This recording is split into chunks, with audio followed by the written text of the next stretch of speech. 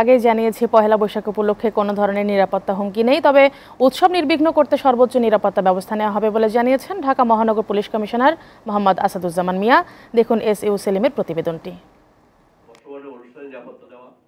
পহেলা বৈশাখ 1425 উপলক্ষে রাজধানীর রমনা পার্ক, সোহরাওয়ার্দী উদ্যান, ঢাকা বিশ্ববিদ্যালয়, রবীন্দ্র সরোবর ও হাতিরঝিলের নিরাপত্তা ও ট্রাফিক ব্যবস্থাপনার বিষয়ে অবগত করতে এই সংবাদ সম্মেলন করে ঢাকা মহানগর পুলিশ।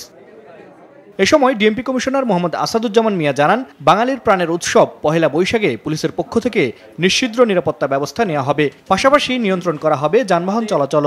সব ধরনের সম্ভাবনাকে মাথায় রেখে এই অনুষ্ঠানটাকে নিরাপত্তা দেওয়ার জন্য আমাদের সতর্কতামূলক প্রিভেন্টিভ ব্যবস্থার অংশ হিসেবে এগুলো থাকবে, কিন্তু কোনো নিরাপত্তা হুমকি নেই। অ্যাট দ্য সেম টাইম পবিত্র শবে মেরাজের পবিত্রতা রক্ষা করে মুসলমান সম্প্রদায় যাতে তাদের ধর্মীয় উৎসব যথাযথ পালন করতে পারে সেই সুযোগ আমরা করে দেব।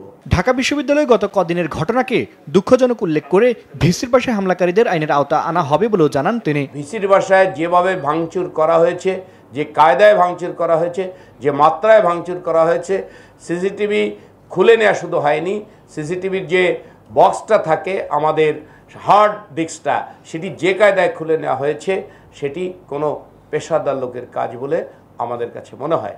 আমরা প্রকৃত অপরাধীদেরকে চিহ্নিত করে খুঁজে বের করে আইনের আওতায় নিয়ে আসব। নিরাপত্তার স্বার্থে উল্লেখিত এলাকায় কোনো ধরনের ব্যাগ ও দাহ্য পদার্থ নিয়ে ঢুকতে দেওয়া হবে না। আর ইপটিজিং ও পকেটমারি বন্ধে পুলিশের বিশেষ টিমের পাশাপাশি ভ্রাম্যমাণ আদালত কাজ করবে বলেও জানান আসাদুজ্জামান মিয়া। পাশাপাশি নিষিদ্ধ থাকবে ভুবু জেলাও। SATV, ঢাকা।